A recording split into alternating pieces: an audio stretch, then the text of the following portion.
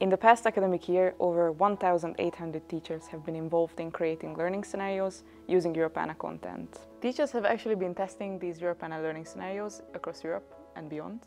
They were impacting more than 22,000 students. The community allows teachers to be in constant conversation with each other, and this way they keep motivating each other to bring new ideas to the table. That's why it's so important.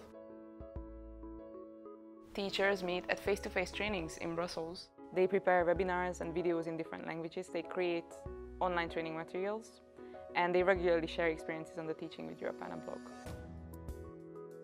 MOOC, Europeana in Your Classroom, contributed a lot to the development of teachers around Europe. Mainly because they have the opportunity to know Europeana and to have the notion that there is a lot of fantastic resources on the Europeana platform. But they also learned a lot through the exchange among themselves. Launched in March 2019, the Teaching with Europeana blog provides a platform for exchange on these practices.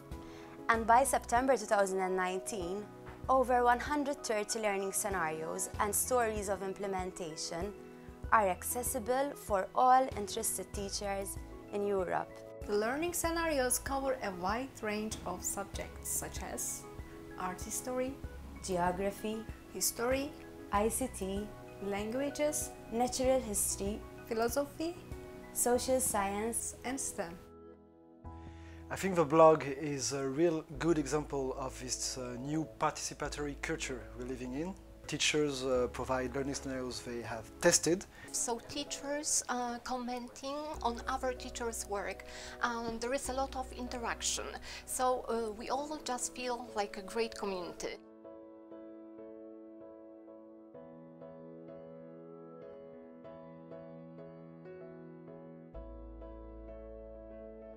During the 2019-2020 academic year, the community is actually expected to grow by 1,000 teachers.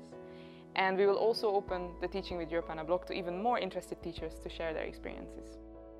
The Europeana in Your Classroom Building 21st Century Competences with Digital Cultural Heritage online course will be translated to 2 further languages, bringing Europeana to even more pupils.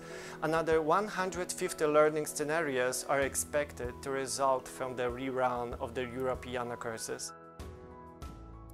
Europeana mission is to mainstream the use of digital cultural heritage in education.